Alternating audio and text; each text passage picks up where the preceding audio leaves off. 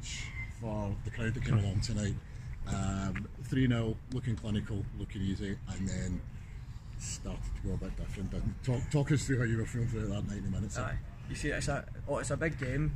Crowd, we had to perform for them.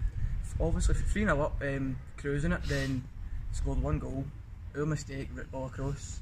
Then for then, it was just a bit like the boys panicked a wee bit, and as a captain in a game like that, it's hard to try and calm the boys down, but we tried. They scored their 3rd goal, and boys we bottled it down, got to pens, every single boy just crucial, scored the pen, we'll win. What else can you ask? Yeah. How did it feel?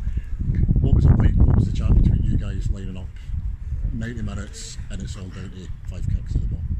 I mean, as a team we're confident, we know everybody's capable of a penalty, you know, you can come down to anything, but as a team we've been there before, same cup, we just know that whoever's going to step up and take one, will get it by the line, and the same anybody else after the 5's definitely just going to get over the line for the team.